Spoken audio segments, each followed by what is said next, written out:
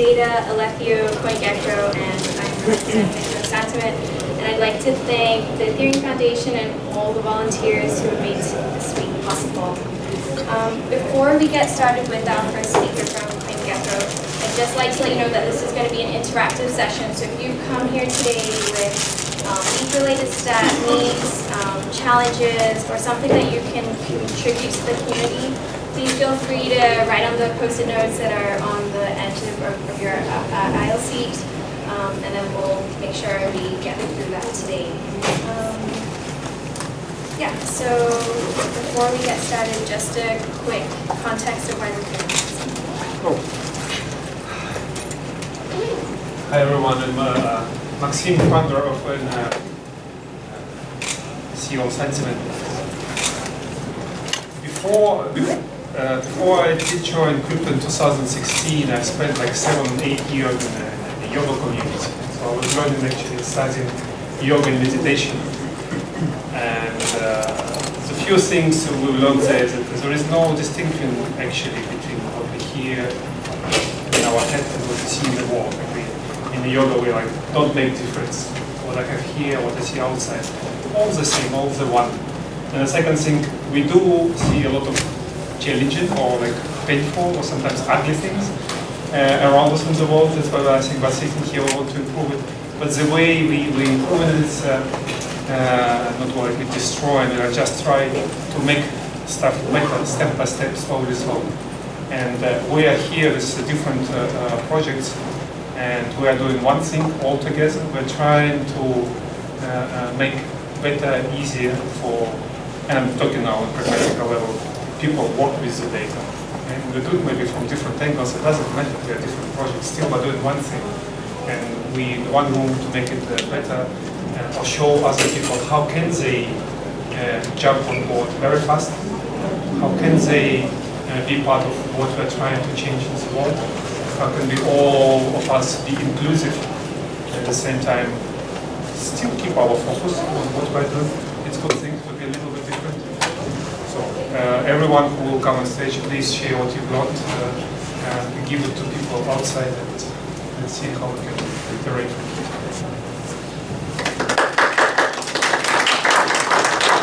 So our first speaker today is TM Lee, the founder of Coingecko, which is an analytics platform for tracking cryptocurrencies and blockchain assets. Since founding Coingecko in 2014, TM Lee has closely followed the development of crypto economics and the real-world applications of blockchain technology. Apart from that, TM Lee is a contributing author of 2 books on the topic of digital currencies published by Elsevier. He holds a Bachelor of Science in Computer Science and a minor in Psychology from Purdue University. Recently, he was also listed on the Forbes 30 Under 30 Asia 2019. Please join me in welcoming TM Lee.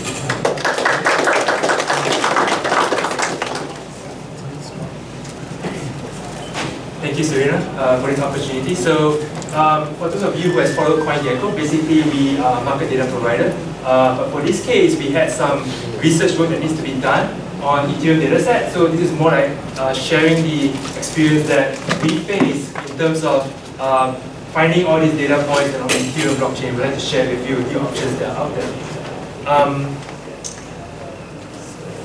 So in this case, we are not going to be interested in making transactions or making contract call and changing the state of the Ethereum blockchain. We're just going to get down to exploring the data that is already on the chain. And typically, the kind of data that you're interested in are like blocks and transactions, smart contract, how much balance are inside contracts, the events that are emitted, list of addresses, and some events that were logged from the contract when something happened.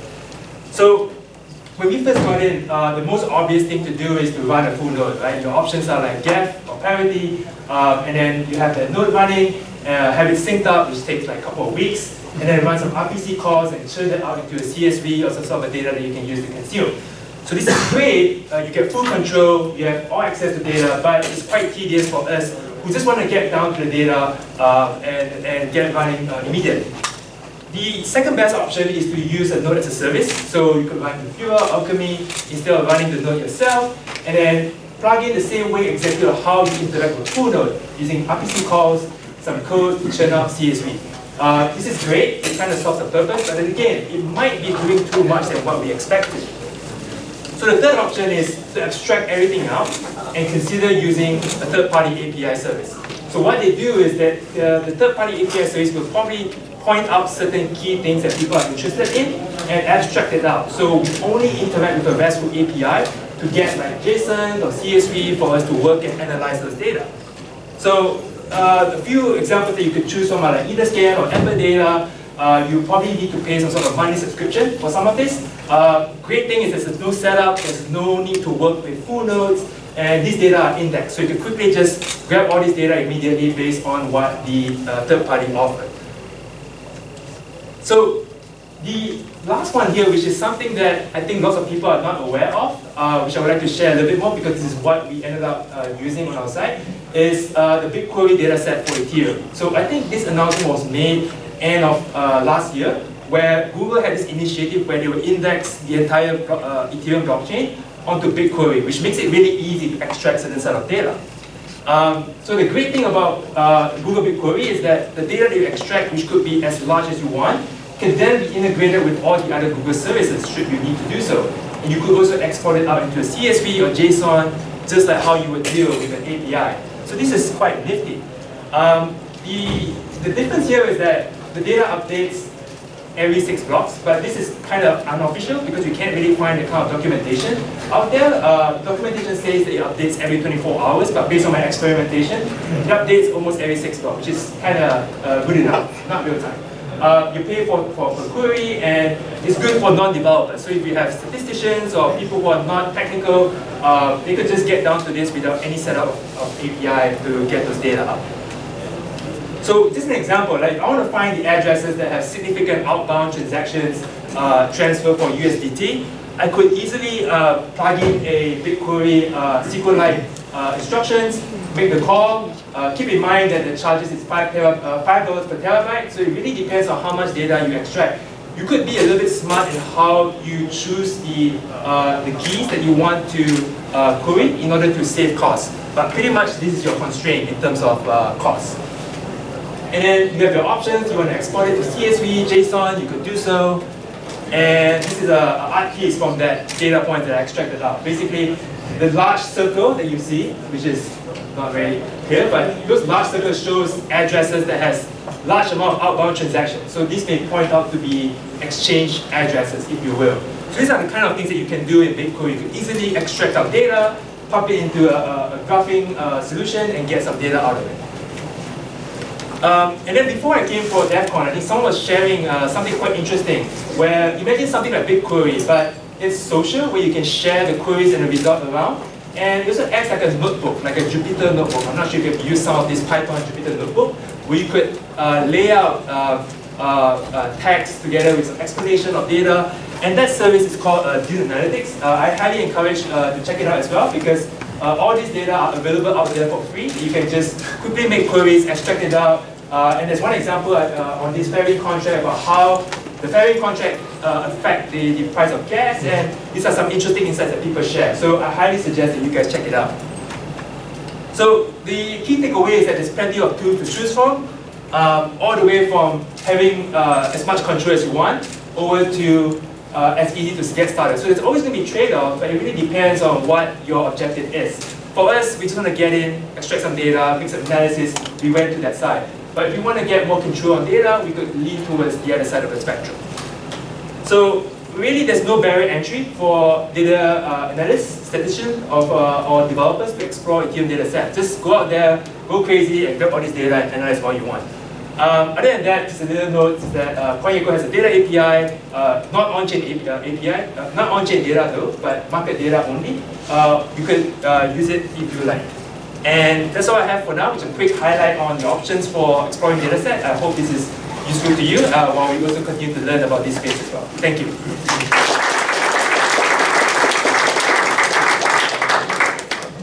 Yeah, I'm open to any questions, and I'll try my best to answer this. Yeah.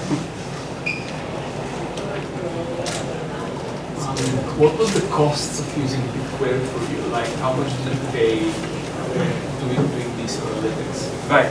So, yeah. So, for example, for this one, when you enter the query onto BigQuery, they will actually run an estimation of how much data you will process at the bottom right. So this is before you actually execute it. Google will tell you like how much gigabytes or terabytes of data you are using, and then you have to do the math yourself. So like it says here $5 per terabyte. I think the first 1 terabyte is free. So as long as you don't hit that threshold, you don't have to pay anything. But once you do hit them, then for everyone, you have to prorate $5 for every like bytes of 1 terabyte that you use. So it really depends on what you want to query out of it. But you could stay within the free tier if you are creative enough with the queries. Yeah. Okay. Yep. Can you try to run like a distinction of an API yourself, like other people accessing? Yes. I think it could become quite expensive in that case. Yeah, so BigQuery is a data warehousing solution. So it's not supposed to be plugged into a front end, if I imagine. Okay. Most likely, if you're going to use this for an application, it will be like a background batch processing where you could control the flow of data or the query of the data rather than being queried by the outside world. So if in the Amazon side, I think they charge you for storage. But then you don't have to pay for query. But for BigQuery's case, if you put data in there, it's free. But every query that you make, they will charge you $5 for every data. Yeah, another question on the BigQuery side. Did you upload your API before to generate the queries? Or how do maybe token transfer is just a very standardized thing that is support, but is it possible to get very fine grained? Yeah, so that's why in terms of control, maybe BigQuery may not give you everything that you want. So this is just some extra slides. So if you go into BigQuery, you can see the list of tables that they have indexed already on their site. So blocks is pretty obvious. It's blocks data. Contracts are contract with the bytecode. So I think you need the ABI itself on top of it once you extract this data up. Logs are contract events. Token transfers, which is the one that we use.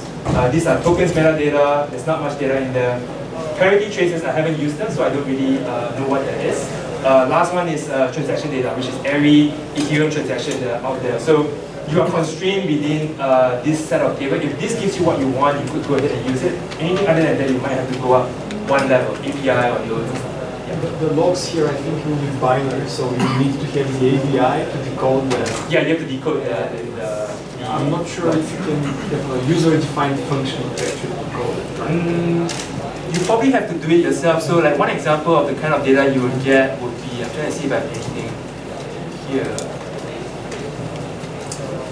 Yeah, so you're probably going to get it in this form. Right? So if you're a developer, you have to call like the Web3 function and decode this into something that human understands. So you have to chop it out and things like that. Is there any other questions? Right, I guess we're good for now. Right, thank you very much. Thanks, TM. And just while we're getting set up with the next, here we go. I'd now like to introduce Sean Douglas from Amberdata, a platform for monitoring, searching, and analyzing public and private blockchains. Prior to founding Amberdata, Sean served as president of software and CTO at Unified, building and operating the company's rapidly expanding SaaS offerings in cross-platform data management, analytics, and reporting. He has held roles as board member, operating executive, technologist, advisor, and investor. Sean is a graduate of Harvard Business School. Please join me in welcoming Sean Douglas. All right. So Sean Douglas from Amberdata. We combine blockchain data and market data into a single data platform and serve up a RESTful API as well as WebSockets as well as RPC so you can connect and access data and understand what's going on chain. We support 7 blockchain today as well as about 20 exchanges on a path to about 20 blockchain by the end of the year. So I want to just kind of quickly frame what is going on, what is happening right now with crypto and Ethereum. So everybody believes this is a massively disruptive opportunity. It's about $300 billion in market cap right now across all of the tokens and digital assets. But we are creating an open financial system. We're creating potentially a new internet. And this this is going after a disruptive opportunity that actually disrupts cloud computing, remittance, payments, store of value, fiat currencies. So why is that work and why is it so disruptive? It's because of what everybody here in this room is building. We're able to delegate trust systems that are radically transparent, that provides transparency that's not available in traditional financial markets, that drives network effects, aligns incentives, drives behavior, and has a very low barrier to option that we can all develop against. And I used to be a venture capitalist, like you were saying earlier, is you're always looking for things that drive network effects, have social networks, that incentivize behaviors. Crypto massively enables that. And you know, cryptoeconomics is the fundamental reason why this is so massively disruptive, is because that we can create these mechanisms that incentivize behavior, and because data is an input and data is an output to these systems, we can understand what's going on and we can drive the network effects. So with that said, today, if you think about Ethereum, Ethereum is about $18 billion in market cap. That's like AMD. It's become an industry. Everybody here in this room is creating an industry. If you look at the top 50 tokens that are trading on Ethereum, that's about $11 billion in market capitalization, and there's about $17 billion per day traded. Now that means almost two times the total market cap of those tokens is trading on the top 50. So it's become it's not what we were doing last year. Now I'm going to dig into the data to actually show kind of crypto economics in action and the evolution of what's being built on chain. So this chart is pretty interesting because if you think about the most simple form of crypto economics, it's like I'm going to be a miner, I'm going to mine blocks, I'm going to get rewarded, and that's going to keep the system in balance, keep the system safe. What we can see here is that over time, when the ice age set in last year and you were starting to actually see the block time slow down, there was a lot of congestion in the network and they had to do the Constantinople hard fork, and then once they did that, the system went back in balance. And so it's a pretty good depiction of crypto economics in action and the most simplest form of proof of work. So you can also see, we're starting to see now, if you go back in time, during the big ICO bubble or what have you, there was a lot of transaction activity on chain, but really that was mostly single token transfers. Today though, we're starting to see, and we're almost at the same point where we were previously with the number of transactions on chain, except the composition of those is very different. The composition of those, what this is showing here, is that the actual transactions on chain today, here this is wallet-to-wallet transfers, and these are smart contract transfers, including smart contracts and tokens. And Ethereum serves to be a global computer, and global computers run code, run software. And what we're seeing here is that the actual majority of activity on Ethereum is actually interactions with smart contracts. It's not just transferring value, which is great because that's what we're all here for. Now, the whole network runs on gas. What we're seeing here is that, in fact, the consumption of gas that's driving these smart contracts is the kind of the lifeblood of what's happening on Ethereum. And you're seeing it's becoming true. This is what we had set out to. Everybody in this room has set up and participating in building. We're actually starting to see it come to fruition, and you can measure the adoption and utilization of smart contracts by gas consumption. But let's get a lot more interesting. Everybody here has probably built orchestrated systems and microservices and what have you. Well, last year what you would see is you would literally see a smart contract would execute a transaction, it would transfer a token, that was it, was done, right? But what we're seeing now is things like DYDX and 0x. You're now seeing orchestration across multiple contracts. So this has a call stack of about 6 calls deep, which means there's a lot of interactions with different smart contracts. So we're seeing, this is, going back in time, there was literally just token transfers over here. However, now we're seeing orchestration across multiple smart contracts at 5, 6 levels deep. So you're seeing much more complex applications with interactions and dependencies being built. It's really an evolution, a maturity, and realization of much more powerful dApps being built. You know, back in the day, it was CryptoKitties was this little ecosystem, and MakerDAO was this little ecosystem, and they really were islands amongst themselves and didn't interact. However, with the advent of 0x, where you could actually swap one token for another, we can now start to see people connecting independent dApps together and orchestrating transactions across these, enabling token swaps.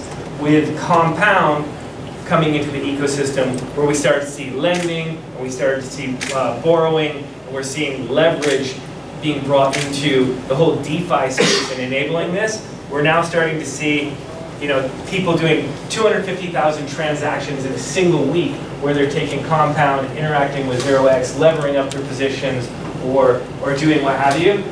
So we're seeing much more complex interactions. Additionally, with protocol bridges coming in, you're seeing you know, transactions of 300,000 transactions in a week, where people are taking and building a protocol bridge between Compound and a CDP protocol, CDP pulled together. It's also a lot going on. Uniswap, where you have a single token being swapped for another. We're seeing 510,000 transactions in a single week, where Uniswap is interacting with DAI.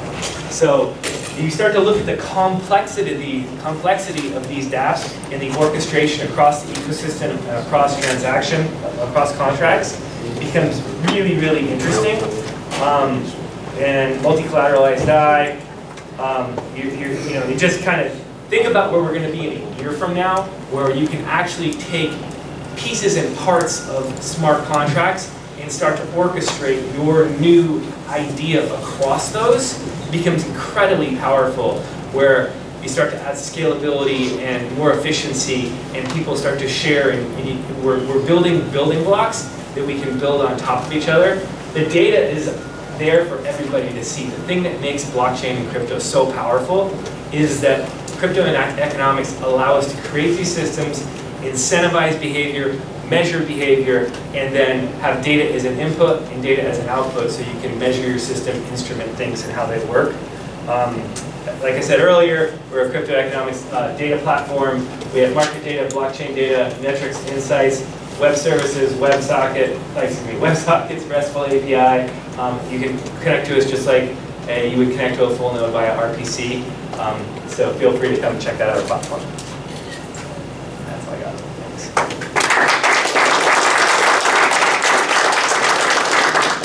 I'd now like to welcome our speakers and contributors from Alethio. We have Adrian Sabal and Bogdan Dumitru from Alethio. Alethio is a powerful blockchain data analytics and visualization platform. Adrian is a senior software engineer building systems architecture with a focus on reliability and scalability. And Bogdan is a software architect with the love of distributed systems, and he says he plays with Lego for money. So please join me in welcoming Adrian and Bogdan. Okay, so yeah, at Alethio we're trying to bring transparency to the blockchain. So we're like a data platform as well. We have an API, we have analytics tools, but we're not going to talk about now today about this. We're going to talk about how you can get indexed Ethereum data with no third-party required. So this is kind of in the graph that Anna showed me the first slide. We're somewhere in the middle. This is a tool that essentially, it's open source, it's on GitHub. You take it, you get any RPC-enabled Ethereum client and our tool, and what you get is a Postgres database and an API with indexed chain data. So this is like something you can set up very easily on your own and control it. What you get blocks, you get uncles, you get transactions, indexed by account, which is something else that dApps need, and you get events log, indexed by transactions.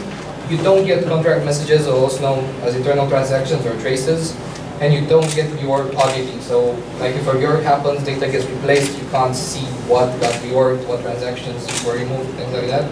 And we don't do any payload decoding with this as well. And I just wanted to show it actually, if my internet works, and it does. So, after cloning the repo, which I'm not gonna do right now because it might be problematic. you get this configuration file where you put in like a node. In this case, I'm gonna start taking yearly, and you have here like a feature for lag, which if you don't want to handle with reorg, you can set up a lag of 10 and we'll just wait for like finality there so you can get that. But this is default right now, so once I start it up, it's just gonna start getting data. So yeah, once that config is set up, you just do this. It starts up a Postgres, starts up a Redis. Let's see what's happening. I really wanted us to do a demo. I think it's fun. See all the reasons to break.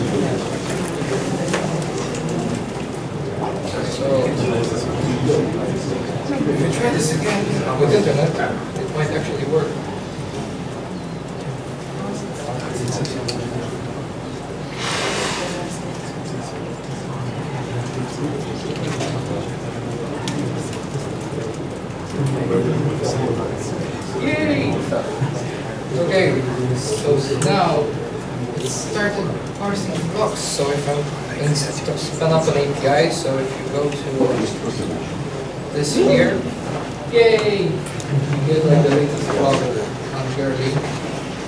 Let's wait for the one that has the transaction, so we can look at some of the other endpoints as well. What's happening? Okay, we have these blocks. Does not have transactions.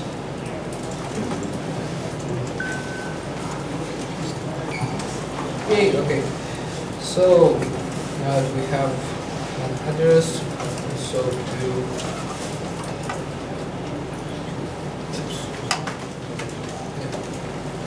so this gives you like an indexed set of transactions for a particular account, and if there were like event logs, you could do that as well.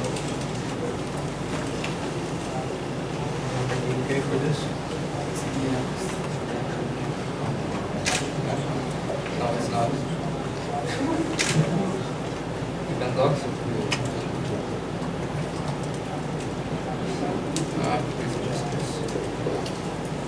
Yeah, okay. Yeah.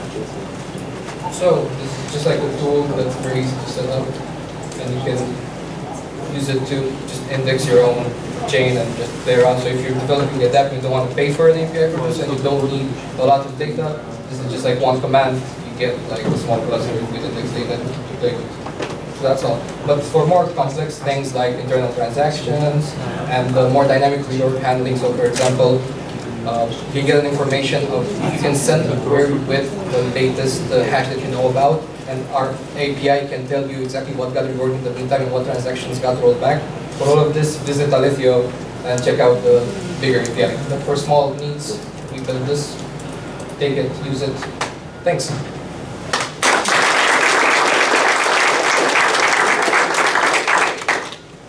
Somebody has some questions for us. Questions? If you it seems like that would be challenging to use without internal transactions, because especially if we go back to the previous fellow who was showing how many transactions are contract called these days. Is this something you're using? Yeah, like what are your thoughts about that? So you think it's difficult to use without? Yeah, like given that many transactions these days are internal transactions. Yeah. Contract calls. I guess it depends what the use case is, right? Like, of course, at this state, if you need to understand internal transactions, this wouldn't be as useful. Or given that it's open source, it could be extended to by supporting something like, but it would lock you into parity. That's one thing, or something that gives you traces in a good way. But this was built to be like super agnostic. Just use any RPC enabled node. Yeah, that's kind of like if you can avoid using internal transactions, that this is fine to use. If not, open a pull request. And so the idea is that we try to give this to the community and wanted to see how this could evolve in a bigger mechanism of ingesting also more complex stuff.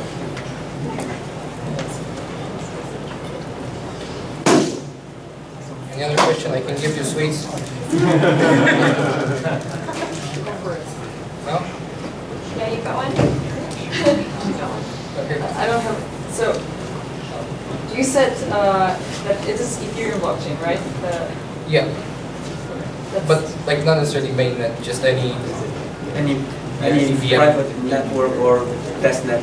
Yeah, basically just connected to, you specify the node and that's it. For our use case in the demo, we use the BigQuery on Ethereum.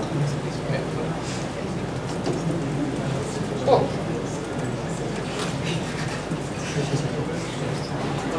Thank you. Thank you, guys. Our next speaker is my colleague Valentin Mihal from Santiment. Val is CTO of Santiment, an all-inclusive source of targeted intelligence for Ethereum. Val is a software engineer with over 10 years of experience building startups, and he won a silver medal in the International Olympiad of Informatics in 2004. He loves building great products, performance optimization, and advanced software like AI and scalable systems. And when he's not cracking up code, he's trekking in the mountains or kite surfing on a beach. Please join me in welcoming Valentin. So I hope everything goes according to plan. And actually I'm going to start with the live demo because it's going to take some time to compile. Because I wanted to show you how it looks from end to end. So we built this tool. It's very similar to what the guys showed for getting your own data analytics up and running in an easy way. So we call it like names per lane, Ethereum exporter. But the idea is to be able to export events out of the Ethereum blockchain and decode them and have them in a database where you can query them with SQL. So you can build your own API, you don't rely on any third party, and it should be very easy to set up. So in order to start, first there is a project generator. So you need to install this thing, which is a project generator with npm, and then this is the generator. Can you zoom in a bit? Yeah. So you need to install the Yoma, which is like a project generator for npm, and then this is the generator for this project. Then you create a folder with your exporter. So I'm going to start doing that.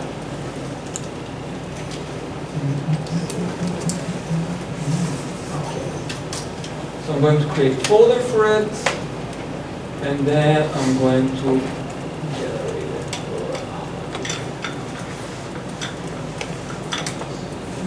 So it's going to ask me now what's the name of my extractor, and it's going to start building. Okay, now while it's building, so why we actually do this? So we've been. Okay.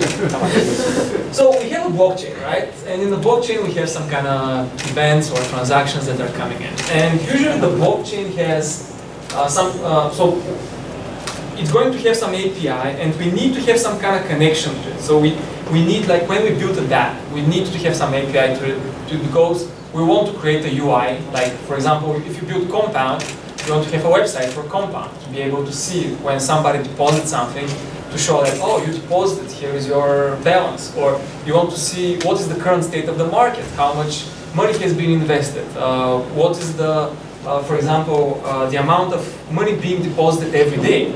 So it's not only about fetching what's the latest transaction, but also you need some kind of aggregation on top of this. And you need such kind of aggregation not only for UI cases, but also, for example, if you want to do fraud detection, let's say, or whatever your needs are. So usually the full nodes don't provide you with an API for that. What full nodes gives you is, give me all the data for a given block, or give me the data for a given transaction, or tell me what is the latest block. So they don't have any aggregation capabilities. They're not able to say, like, select from all the deposits, group them by day, and sum them up and stuff like that. So the current APIs that you can rely on are either centralized, like our, or they're not real-time, like BigQuery, let's say. Actually, I was quite surprised that right now it's 6 blocks behind. Before that, it used to be like 24 hours. But also, as the Coingecko people mentioned, it's you need to have some batching on top of it. So it's not like a real-time thing that you can query all the time. So that's not going to work. So if you are in the case where, okay, I built a dApp, I want to export the data somewhere, and I want to just run some SQL on top of it to get all my analytic needs, then there are not so many options out there. Also, but it's great that now they are, and it's amazing. So analytics pipeline is going to look like something like this. So we have a full node. Then you have the data extractor that is going to extract the data from the full node, and then it's going to put it into some kind of a query system in order to be able to query it. So why it's hard to decentralize that? It's hard because it relies on a lot of state. This is like the biggest problem. Like, it's very hard to, this state needs to be, like, the full nodes, they have the state in them, but it's organized in a specific manner that depends on like how the blockchain works. And it's very hard to build and maintain this state. So the only way we can kind of figure out how to decentralize this is through open source.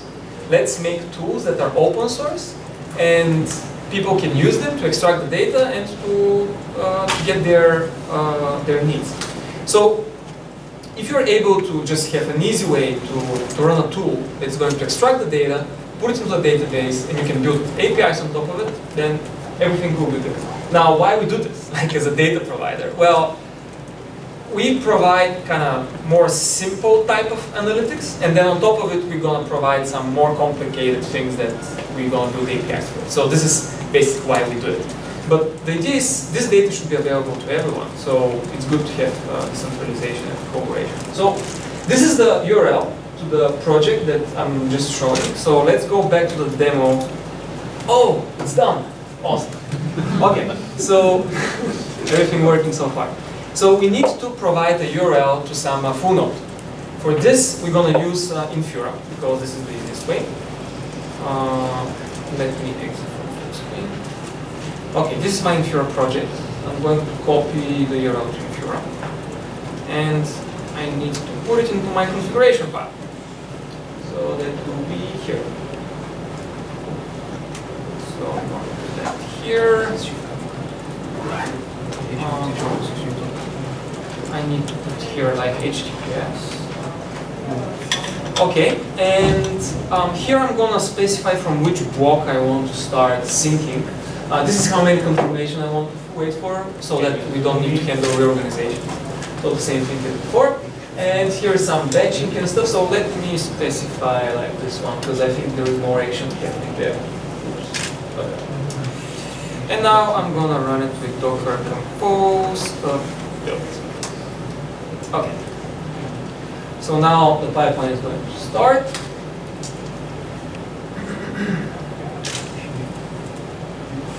So this project here that is generated uses the ABI of Compound. I found the compound API, the compound documentation to be very good. So it's very nice to work with. So it started to sync the events now. And it's going to decode all the events, put them into a database, and this is all happening in real time. So let's see what we have here. So first, we have a very simple, let's look at the code. Or maybe, let's open the database.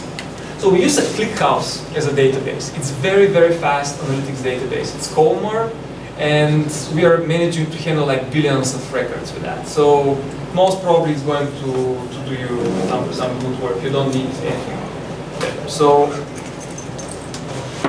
I have, this is the main table, events. And I'm going to select from events. I'm going to take the 5 records. And what we have is for every event, we have timestamp, the address from which the event is coming from, the hash of the block, and here we have the decoded event. So in this case, we have a pure interest. So this is, as I said, compound. And it shows you like what is the borrow index, interest accumulated for this event and all that. So if we scroll up, you're gonna see we have mostly a pure interest here. Yeah. Let's see.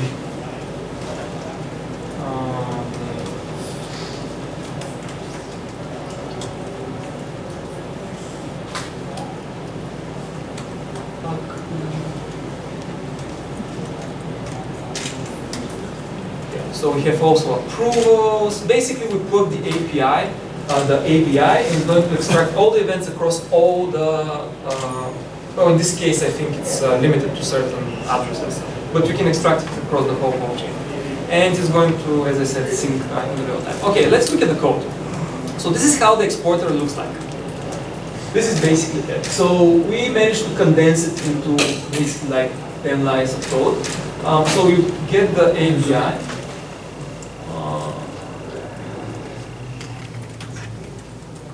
Okay, so you need to have the API. In this case, it's the compound API. You instantiate a class and you say extract events with API. That's it. And here's a simple REST API that is built with Micro. It's a JavaScript framework. And right now, it gives you what is the total amount of events and what is the events over time. So I can now go into the console and say curl.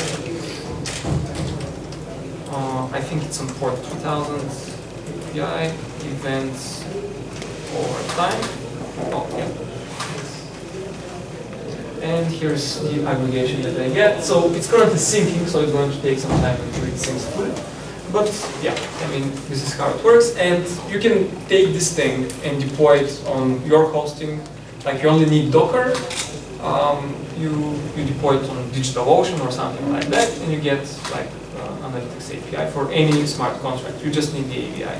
Actually, last night I was playing with the DYDX API, and it managed to extract it. So here is like an overview.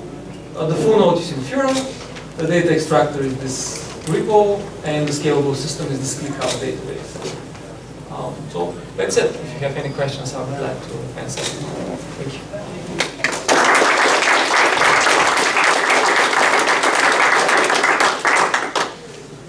So that decodes the events. If you're interested in that. Is it only focused on events, or do you? Yeah, right.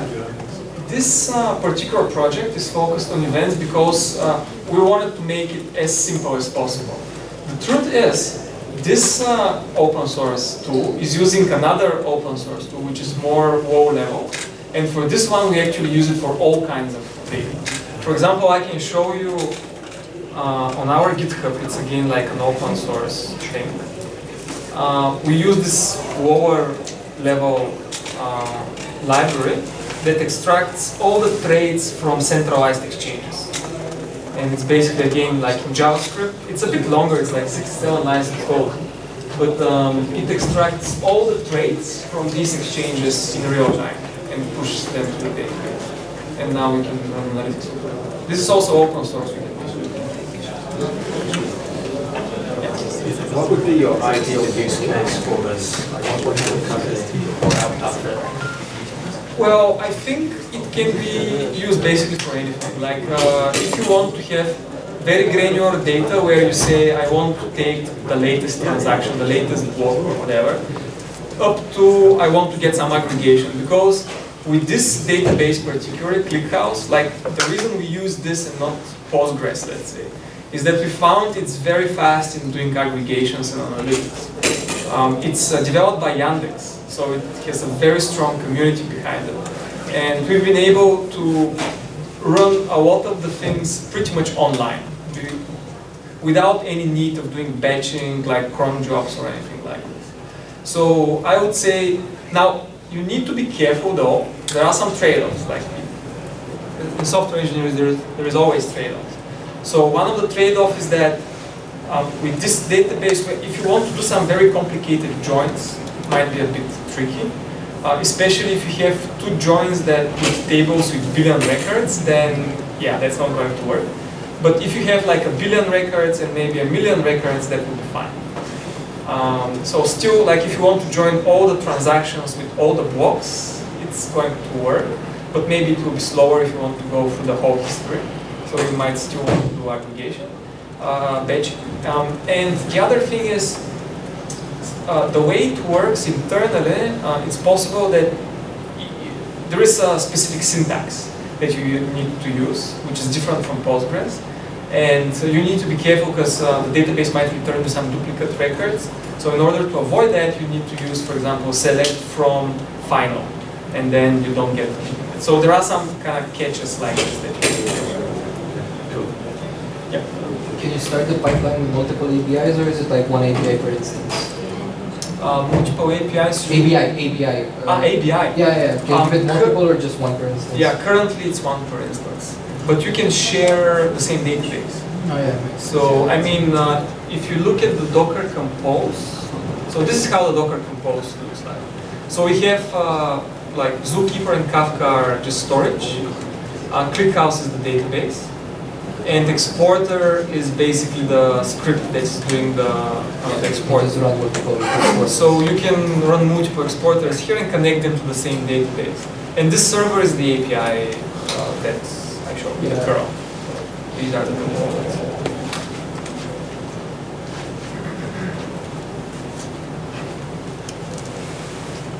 What you can do actually, you can probably merge the APIs together into a single API, because it's just a super API. Yeah, a super API, because the API is just a list of descriptions, and you can just merge into lists and then use the super API. Yeah.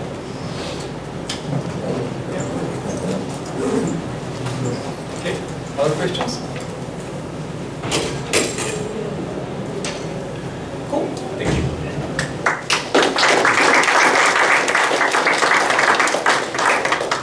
Okay, so the next part of our session here is going to be interactive. We're going to be looking at kind of 3 parts of the Ethereum dataset. So if you have a post-it at the end of your seek area, you might want to note down 3 things. So something that you need, something that you're looking for in terms of data supply, any challenges that you're having, so you can kind of pack them out here, and yeah, anything you can contribute. So if you're looking for opportunities, this type of stuff, if you have a skill you'd like to contribute, please share those types of things. And just before we do that, try to gauge the level of the audience here. Is anyone looking for something more advanced than what presenters have presented? Raise your hand. Someone looking for a little bit entry level? Actually, sorry, I would say more advanced. More advanced. One thing that hasn't been touched on is watching mempool transactions. Sorry, well, watching mempool transactions, so pending but haven't been confirmed yet, and being able to get live streams of that. So if anybody knows about that, I'd love to talk to you. You can do it on our API. Cool. You can listen to web sockets on any smart contract in real time. Cool. So you can also watch the same token that brought 20 pages on the order books. Sorry, what is that?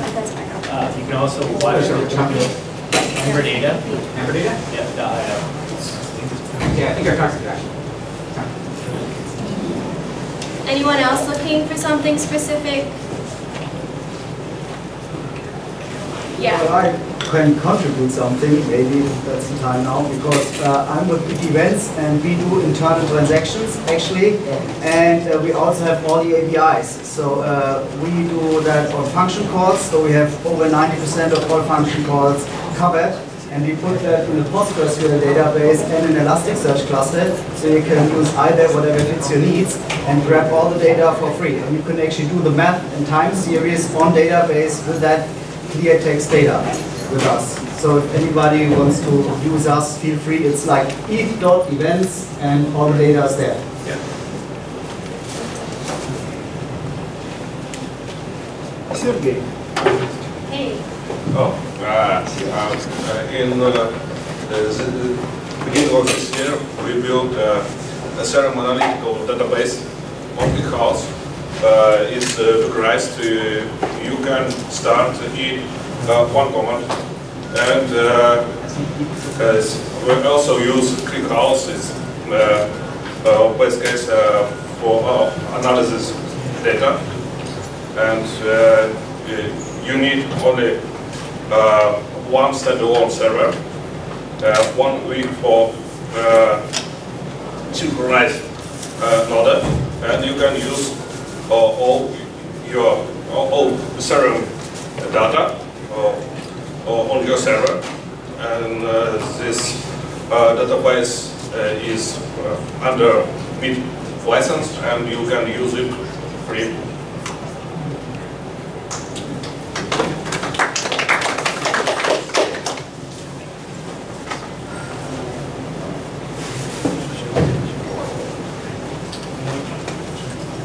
So we have a challenge here. How to prove that the data on metrics are not fake. I'm thinking, do we want to have the speakers back up here? We don't have chairs, but yeah. Or anyone in the audience can. So that's so for this question, like that's actually one of the reasons we've been thinking about how you decentralize such kind of APIs. And like, if you're using an API from a provider, you can't really be sure if they're not having, like, even it could be like a mistake in the data, right? It might not be like deliberate like error or something like that. And the only way, I guess, is to think how you decentralize, so you don't need to trust a third party. Well, through open source, like you need to use your own open source pipeline. So if you want to do that, then using some kind of a tool that you run locally and you connect to a full node that you trust, that would be the way to approach. Like I don't think there is any other way that you can really trust. I have a different opinion. Okay. Yeah, so I think the blockchain is the source of truth. So anybody who aggregates data like you or like us or like Impura, how can you verify that that data is correct? So what we do is we allow every single API call in return. We do the basic checks on the verbal proof from our chain data, so you can always compare that our on-chain data is correct with the off-chain data. Because a lot of people that aggregate data because of the block reorganizations, they collect wrong data. Right? So if you don't continuously scrub that and be able to verify it, then you could be serving that data. So by serving your verbal proof with your data, you can verify. So that's what we do. So because otherwise people are going to be making this up, potentially have that data. But if you serve an aggregation, like let's say you want to show number of transactions per day, let's say, and there's another interesting question that we can actually measure that in different ways. I mean, if you talk about number of transactions for a given token, is it only transfers, or does it include maybe some other operations? Like, does it include also like approvals and that kind of stuff? Yeah, that's totally true. Then it becomes like if you serve like a given block, then you can verify that. I mean, block has a hash, so it's fine. If you serve a transaction, yeah, we can verify. But when it comes down to aggregations, then it becomes tricky. Yeah, that's totally true. And I want to agree with you, if you count things, you can count things several ways. For example, the easiest one would be, do you include the Genesis block as a transaction or not? That's already a difference of one. Yeah. And there's many, many more. If we go down the rabbit hole, there will be many more. For example, do you count internal transactions differently than normal transactions? Are they just like transactions? You heard that already. For us, that is a problem. You put in a separate table, others included in the same table. That would be different select statement then. And also, when you start aggregating the data, actually, you're going to find some really weird things.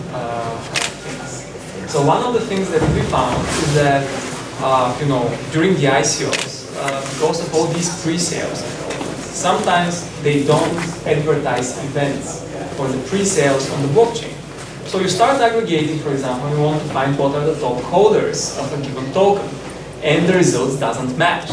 And when you go down the rabbit hole, you actually find that in the smart contract there is a list of addresses that are going to receive a bunch of tokens when the contract is created, let's say. And this is not advertised on the blockchain at all. And even more interesting thing is some of these top holders are not even shown on Etherscan. And what happens is that the first time you open an address for a given token on Etherscan, they're going to query the full node, figure out that they have some kind of balance for this token, and include it in the top holders list. So we've found, you know, holders with millions of dollars of tokens that hasn't even checked them on Etherscan. And yeah, I mean, it's crazy. So it's a definitely a rabbit hole. Well, just speak. Yeah, also, it's interesting how they handle the DAO hack. Like, can you explain that more?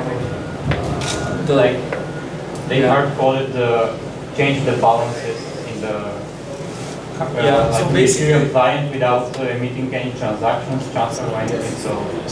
Well, that refers to something we call accounting, and we actually haven't implemented accounting yet. So we asked the node for that, but the question is who owns, or what address owns what balance of tokens, or either it's not even a token, it's a special thing. So, and that is explicitly hard, and we think the most robust way would be to query the node for each block backwards. Because the node is the only truth that actually has the state. Otherwise, if you do the math yourself, so if you compute the state, I think you can say something on that as well. No, we said, who was it? Alethio found that. It said you can't recompute the state of the node correctly because there's all sorts of quirks. And this adds up to this. So you actually have to ask the node. But in order to ask a node, you need archive node, which is like 4 terabytes or like 3 terabytes of storage. We also run archive nodes, so everybody wants an RPC port for archive nodes. Don't advertise that. If you don't have a transaction or an event, how do you know what address to ask for? Like, you need to ask the balance of a given address, but how do you know what to ask for? No, you can actually ask the node for the balance of that address. Yeah, but reply. Yeah, but if the balance of this address was created without emitting a transfer event or without a transaction in the case of DAO hack, how do you know that you have to ask for this address? Well, then you don't. If you don't know what address you're asking for, then you don't have your most basic information. Well, but you might be asking, I want to get for a given address all the balances this address has for all the tokens that implement ERC20.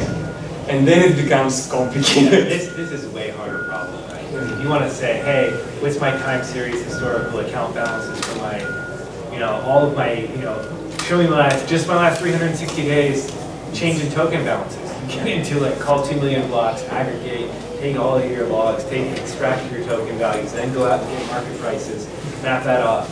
It's like a massive amount of things. But not with market prices. We have that available today. It's not easy to do. Yeah, but how did you get it? You asked the node for every block that appeared, and just like you and probably a few other people here in Alethio, like we replayed every transaction since the Genesis block and extract, and make that easily accessible. This blockchain's not easily searchable. We make that available. Just like currently, for us, we don't do it through archive nodes because we figure out this is going to be insanely slow. So we basically reviewed most of the contracts, found such kind of discrepancies. Actually, it's very easy to find the discrepancies because when you start, like if you look at not the top holders but the small holders, if somebody gave, maybe that's no, if somebody gave tokens under the table, let's say, and this address gave the tokens to somebody else, you will have negative balance. So when you see a negative balance, you see that somebody is doing something funky on the contract. But at the end, it has to sum up. So you will never have like all balance. You can't do that. It's actually not true. There is contracts that the total circulating supply is higher than the amount allotted on the smart contract. I don't know how it's possible, but I can use a couple accounts if that's true. They just don't, like they So essentially you are saying it's not a deterministic system. No, I'm saying somebody hacked it, or somebody, there's something's going on somewhere, but there's traded tokens on exchanges today that have circulating supply higher than the total account. Somebody just transferred tokens, minted tokens without adding them to the total supply. Basically. I don't know the how. total supply is just like a field, that's true. Yeah. It's a field, yeah. I mean, you can decide not to update it. Yeah. I've also seen events that they say that someone transferred 10,000 times the amount of total supply to a given address. The transaction failed, but the event was still emitted, and you can say that's why you don't go for events. Events for accounting is a bad choice. Events is totally optional for a developer, and you essentially can write in there whatever you want. You can actually do something different. You could do a call and emit something different. You could rewrite what the event would be. I'm not aware that somebody did, but that is totally possible. Well, I think this particular case that you say, there was a bug in the smart contract that they were emitting events even though the transaction fails. Like they check, oh, do I have enough money to transfer? Oh, I don't, but I emit an event before that. Yeah. And this is like, I think at the end of the day, this contract is unusable. Basically, this is a hack. It needs to be marked as this is garbage and thrown away, because if you have a wallet that needs to work with these things, the wallet, there is a high chance is going to rely on events, and it's going to show like crazy stuff. So I don't know, events should be like, they're built for having reliable view on the state of the things, how they change. Not all contracts are and the other interesting thing is there is not really good standard. Like ERC20 is not a good standard at all. No. Like there are no events there for minting and for burning tokens. So how do you calculate the total supply out of events? You can't. There is a better standard, which is like, I don't remember the number, but nobody uses that. So is this why you don't remember the number? Yeah. But that's exactly what we learned too, and I don't think that events ever have been meant to be a reliable form of communication. I think it's a totally optional communication, because it is on the hands of the developer how to use an event within a function call. It's not a precise log of a function call, it's something additional. But then what is your connection with the outside world? Like the smart contract needs to have some kind of a connection to your outside world, and like the events are the closest it comes to that. True, but it's up to the developer how to use it in an event, and it doesn't have to be the same as the function call, or in a tight relationship. It can be in a loose relationship, and that leaves room for interpretation. It's not a definition. Yeah. Well, on the bright side, I see, like, for example, for DeFi, I see some very nice events being built there. Like the smart contract that are built, like the latest generation, seems to be much more well-behaved from events perspective. So if you want to build some dashboard about DeFi that tracks like interest rates and borrows and all that, events will be a pretty good way to do that. So besides Maker. Really? Yeah, Maker has like a lot of weird stuff going on. Well, Maker, I mean, Maker is weird on its own. Like it has like very weird field names. Yes, and that's how it starts. You actually have to write a Maker parser for events, which sucks big time. So, and this is actually, if you probably know, you might know as well, but if you go down the rabbit hole and interpret events and use them as a means of communication, the more complex the smart contracts get, the worse it gets. And I think there needs to be some sort of standardization in that process as well. The key value field names is just the start. And there will be way more. And actually, if you go for, say, not proof of work, for a cheaper chain, you could actually use this as a means of interface. Like heavily rely on events. That would be a total move, actually, a change how to interact with blockchain. And I think this will happen, like on proof of authority chains, for example, the transaction is cheaper.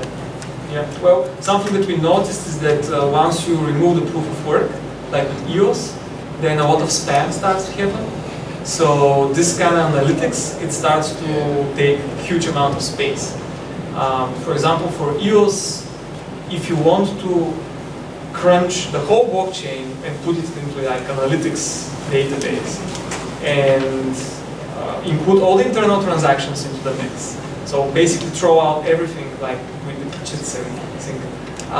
It's like almost 4 terabytes of compressed JSON, like the whole thing. And it's been running for 1 year. I wonder what these guys are doing. You have like a 400 millisecond clock time with Solana. So I wonder how no, he's not from Solana, he's actually from Santiment. Oh, but like they are really fast and they have like insane rates, block rates. No worries. And I wonder what you do then for analytics. Yeah. For interesting, you mentioned EOS. When you stake, you get kind of those side tokens. I forget the actual terminology, but you know, Everpedia, EOS DAC. Will they get lost in the spam and their value? Do you think? Or will their use case continue on despite the spam? Or what tokens you refer to? Everpedia is one. It's like a decentralized Wikipedia. Okay. EOS DAC as well used to be worth something. But the spam is more like people posting random stuff in the blockchain. Like right. there is this smart contracts that they're not even doing tokens. Like this spam is not even transfers of tokens, just people publishing some binary data on the blockchain. I mean, it's really weird. But you need to keep it because you know you're doing analytics, so you need to have everything, and it's insane. Like I think for 1 year of EOS history, we had to build, like it took us maybe 6 months in order to build a special full node. Like we need to plug into the full node itself in order to be able to extract the data fast, and it took 1 month to extract everything. Because it's about 4 terabytes. Like, oh I suspect there will be more. So, for example, BigChainDB, where you actually store data on the chain, or as I mentioned, Solana. I think this will be new challenges. But how do you, like, how it is a blockchain anymore? If it's having this amount of data, like you won't be able to run this anywhere. Like Ethereum right now, it's possible to run it. Like if it's not an archive node, you can run a full node locally. It's probably going to take like 300 gigabytes, but still, like there are laptops with 300 gigabytes of disk, so it's still possible. But with something like these other blockchains, I don't know how it's going to work. Like it's insane. It's not decentralized anymore. Well, I suppose for Solana we have to ask Anatoly. He gave a nice thing yesterday. He's not here, but there's many others. The big chains, they do this in a private environment. It's machine-to-machine communication, so there will be many of those big chain things. And I suppose there's many others. They all have just different use cases. They're probably not public chains, but they all have the archive problem and the audit problem as well. If you like have mounds of data, you tend to chuck it off and throw it away at some point. So the only thing that has the truth is the node in the state with power on. If you lose the power, you might lose the state as well. Yeah. That's why we exist, I suppose. Didn't Ripple already lost some of its state, like 2012? I haven't heard of it, but I can imagine. What is Ripple? Ripple. Ripple? Ripple. Ripple. Ripple. They lost some state. Is it for I don't mind. Ripple is also an interesting case. Like I was seeing this guy that was building XRP scan, So we scanned for Ripple, and he was boasting how, yeah, I run my own node now, and like it's on a pizza box in this data center. Like it took me 3 months to sync it, and like, yeah. I mean, come on, man. Like, oh, you need like 10 terabytes of storage or something like that. And they actually write this in the documentation. If you want to sync a full Ripple node, you need 10, I think at least 10 terabytes of storage, and it adds 10 gigabytes per day. This is only for the node. Like, and it's not just like for transfer value between banks. Yeah, like it's, I don't know what's the case there. It's, I mean, we crunch it, so there is activity there, but... You actually run Ripple nodes and analyze Ripple data? No, we don't run our nodes. We rely on external nodes. It's just insane. I mean, there is no Amazon servers with that much hard drives. We hit the limit of Amazon, so... Ripple moved when they were coming on cloud, they moved their network environment to the cloud because that was the only one that would give them that many terabytes of SSDs. The other cloud providers couldn't do it. Yeah. So we use their own, their nodes. Like we need to rely on the Ripple nodes in order to extract the data because, yeah, it's just not possible to run a full node. So this is how far the decentralization goes. By the way, this is Alan from Google BigQuery. You can ask him questions because Alan, you missed. There was a very first presentation was using BigQuery to obtain data from Ethereum. Yeah, you just a little bit missed. And I'm so happy everybody's finding something. How many BigQuery users are there in here? Okay, not as many as I hoped for. Well, you're all welcome to do it. You still can grow. Hey, can still grow, that's right. One question, do you ever plan to use APIs and translate the data so you can actually do math using BigQuery with blockchain data? Whoa, say that again? Well, your data is not interpreted, it's dumb. So you need an API to transfer hex binary data to your numbers. And to use BigQuery at its full potential, you would like to do the calculations with this integrated data, with this translated data. Do you want to decompile the APIs, you mean? No, use the API to translate the data and interpret it. To execute to take the data, input it, and translate it into something else. By executing it in a virtual clear text in numbers, so you can actually do the math. I think you can do this by using aren't there some Ethereum JavaScript libraries that could be used to do this? Yeah, well, then I have to do the math afterwards myself. What he means, can he save on his bill when it's part of BigQuery, if I understand his question? So I remember Nick Johnson did something like what you're describing with the FJS library by calling it from so all of the BigQuery UDFs are written in JavaScript. And he found a way to shim in FJS into a UDF such that he could run an EVM emulator inside BigQuery. So there's a lead for you. I don't know how far he got on that, but he was doing something like that.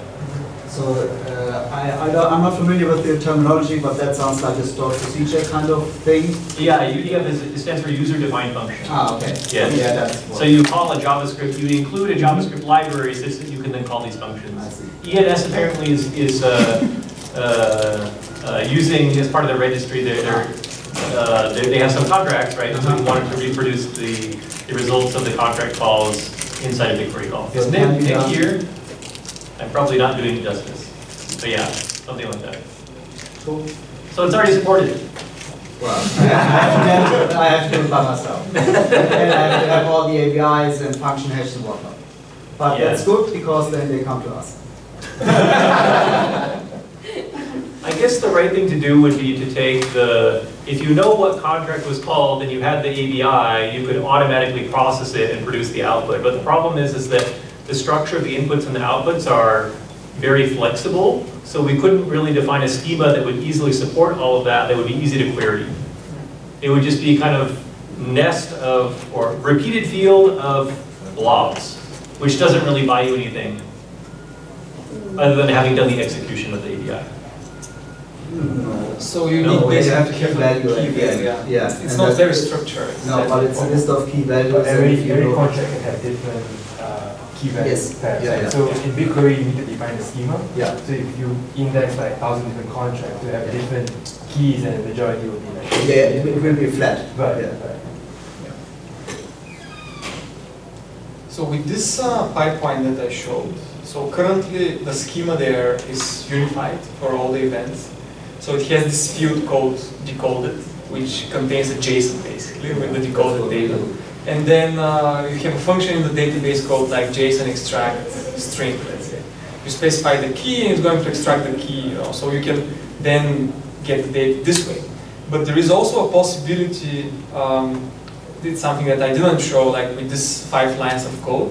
You can plug in callback and take the decoded data and emit like a flat JSON out of it, so you can rearrange the data whatever you want. And then there is a SQL script used for initialization to create the table. And you just need to create the tables with the same schema. So you can adjust it in a way that, okay, I'm parsing, let's say, compound events, like these events, and this is my schema I want to support. So I'm going to translate it in the script and insert it denormalized. So it's possibility to do that. But yeah, I mean, it would be nice to get some feedback and see if this actually solves any problems for people. We use this pipeline for our own needs, for many of the things, and it's been working pretty well. So we extracted it from our pipelines. But yeah, we use it a little bit differently. Like we tend to normalize the data into fields. We don't want to extract JSONs because it's slower. So, but for the demo and for the project, you need to have a unified schema. But yeah, might be possible to extend it. Do you have have you encountered any such kind of problems for dApps that you write? Like you write a dApp and you want to build like UI for it, or maybe some analytics for it? Like have you encountered such kind of problem? Or is anyone in the room building dApps, visualization, aggregation, any stuff? Like where you can find the cheapest or the highest level of loan rate at the moment? Or alternatively, somebody was curious about mempool, talking about data in the mempool. This is bank chain. He left. Oh, he left. So, was anybody else interested in mempool? Discussing that? Yeah, mempool is an interesting topic, yeah. Since there's no problem, is anybody of the solution people doing mempool currently? Did you tackle mempool? We look at the mempool. I don't think we have exposed any metric on top of it so far. But I believe the mempool is useful for front runners. Yeah, yeah, prediction. Predictions, you can see immediately when things are changing. Yeah, it's about, was it like a gigabyte per day? Or maybe I'm wrong. I don't know. For one geolocation. Because it's local. We just run a node and get the mempool that the node does. Like we haven't done much complicated stuff. Like we just do that. Gig a day. 1 gig a day. Something like this, but I need to double check. Like I'm not because it might be like because I was recently working on the trades from centralized exchanges to extract that. If that was about like for these 5 or 6 exchanges about 1 gigabyte per day. So maybe I'm thinking about that. So I need to double check. We have a use case for mempool from a wallet provider, and they want to display for their customers that the transaction got submitted, and it's not good enough to have the first block, which we actually have, which is kind of weird. But what about mempools? Has anyone built something workable? Or Alethio guys, you wanted to say something about mempool? Or you just raised? Yeah, somebody asked it and then posted, but then left, I guess. Yeah, I mean, for us, we just do basic mempool aggregation as well to show with the Explorer, like the state of transaction that we've seen. We take determine the time spent in the mempool and things like that, but nothing fancy aggregation either as well. We're thinking about it, but we didn't really find a good use. Like apart from what you mentioned, like showing the transactions as soon as it's seen by anything. But that's like the basic use case, I don't know. That's just the real-time aspect, so you don't keep any data for longer terms as well. Oh, we do keep some records of it, but we just haven't done any cool analytics on that yet. Yeah, we also use that to figure out when the transaction get expired from the mempool, and I kind of have this whole list in the database. But yeah, it's like what is that, network hygiene parameter? Yeah, I guess. Basic question: if you run a full node, do you get access to all of the mempool or just partial? I think the mempool of that node. Yes, it's full, but it's geolocated. So it's just like in that area of the network. And that's your different. And that's actually another, if you want to do prediction, you need to have at least, I would say, a bunch of continents. Okay. So you need to have geographically decentralized full nodes. They're different. And I say, that was actually would be a nice question. How much do they differ? Usually they shouldn't differ much, but they might. I mean, in terms of when the transaction is first seen? No, where it is in the mempool. So the mempool, as far as I know, is not equal over the globe. There's different mempools and different. They tend to get equal over blocks, but so the transaction in the mempool is first. Initially, they're not. It also kind of depends on where the transactions are mostly coming from. So like if you do MetaMasking for if that's the source, then that's going to be your main mempool. You have to get close to that, right? Because then they get propagated out from there. But yeah, it's hard to know when you see a transaction in your node, kind of the what hop of mempool distribution that transaction is, like how long ago. Like you can have like 500 milliseconds when it got to the first node. That's possible. You just see it in the block as soon after you get to the mempool. So it's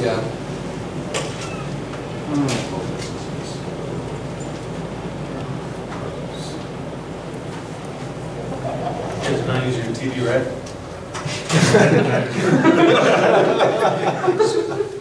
No, it's not.